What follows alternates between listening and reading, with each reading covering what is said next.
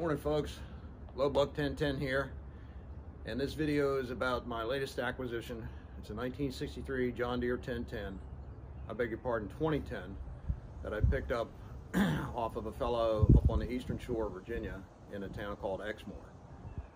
The tractor was sold at a John Deere dealership brand new in 1963 and was subsequently sold to another individual who used it for quite a number of years, and then I believe he passed away, and then was sold to a third individual who intended to make it into a project tractor and either sell it or use it, but he decided he had too many projects going on, so he turned around and sold it to me. So I'm the fourth owner of this tractor. So this is a row crop tractor. It has a wide front end on it, as you can see, and it does have power steering, as most of them did, although a few of them did not have power steering. It's a gas tractor. It has a 145 cubic inch motor. It has, let's see, 1,099.7 hours on the meter. The meter does work, although I find it extremely hard to believe that those are original and it doesn't have more than that, but I guess it's possible.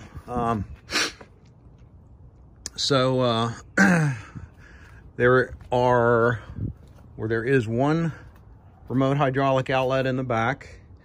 It comes with the original top link. Sheet metal is fairly straight on this.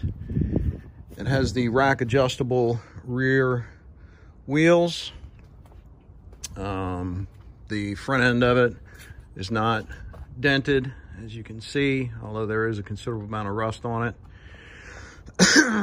Back tires are in pretty good shape.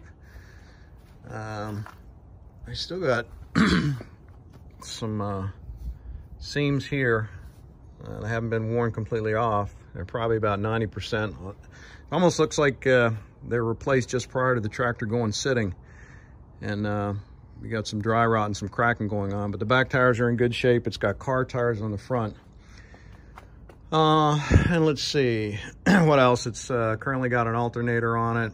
It's been converted to negative ground instead of positive ground. Seat cushion has seen better days. So my intent with this tractor is to get it back to the point where it can be a usable piece of equipment. There are several opportunities for me to learn on this, as I've never had a 2010 before. The front power steering seal, where the steering spindle goes into the steering motor, is leaking. So that's gonna be an interesting job to fix. I don't know if you can see it, but there's quite a bit of oil and grease up in there, which indicates that seal is leaking. So pretty much the whole front end of the tractor's got to come apart to fix that. It's also got fairly low compression. The compression on it is anywhere between 65 and 90. So I'm going to be taking the cylinder head off, removing the pistons and the connecting rod as assemblies and replacing the piston rings, honing out the cylinders, and I'm going to send the cylinder head out and have that redone. Let's see, what else? There is a cable that runs from the lever on the dash, this lever right here, to back here. That is the cable that's supposed to control the 3-point hitch, and it's fairly common for these things to freeze up, so this one's no exception. It's frozen up. It would normally attach to right here, but somebody's put this lever assembly on there as a makeshift. So I'm going to be replacing that cable. Let's see, what else?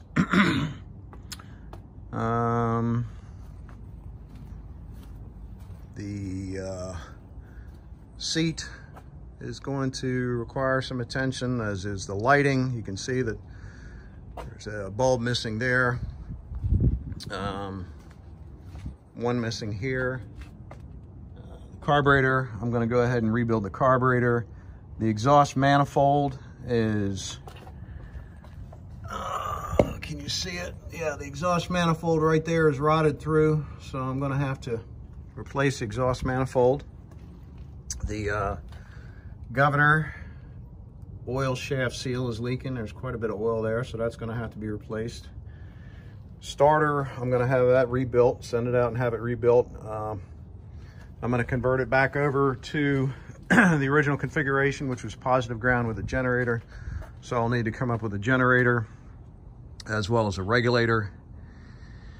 Let's see, what else?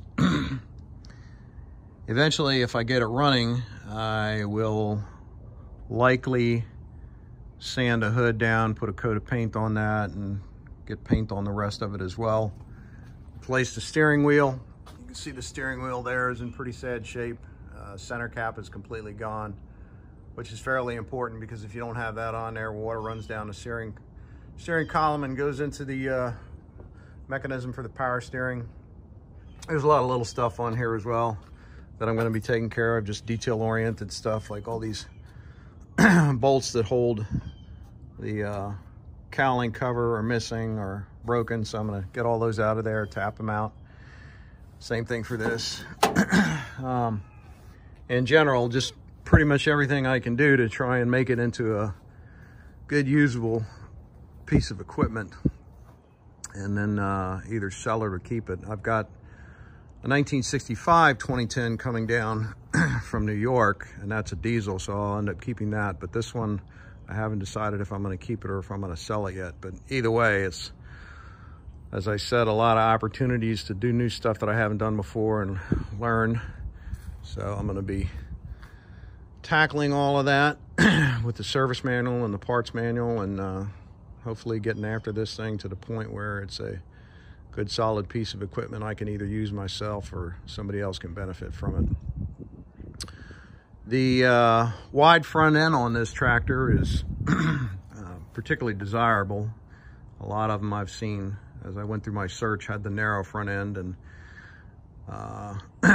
that's in part one of the reasons that I picked up this tractor, because if I don't decide to go ahead and fix it, if it becomes a losing situation in terms of finances, then I'm just going to go ahead and part it out. The front end of this is easily removable.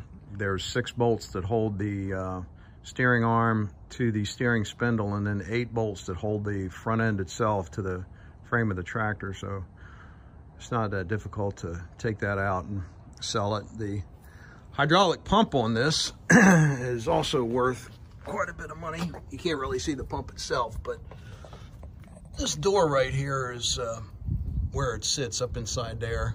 You remove those 4 bolts, and I've seen videos where you can get it out through there, and I'm sure you can, but that'll be something new for me as well.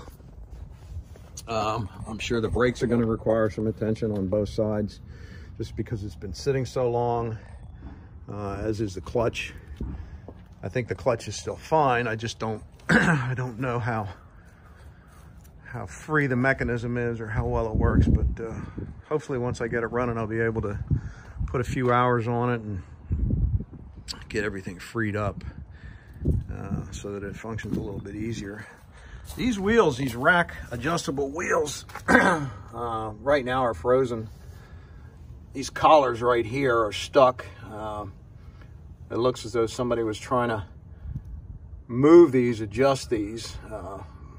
From what I can tell, reading the service manual, this bolt, and this bolt all get backed out, and then these are called pusher bolts. You thread those all the way in, and they push up against the back side of this this collar right here, and that breaks it loose. And then you can use this bolt right here, that rack bolt, to move it in and out. There's a gear inside of here that mates with these splines, or whatever you call those teeth on there, and then that moves the wheel in and out. But these things are frozen, so that's going to be another project, getting that freed up.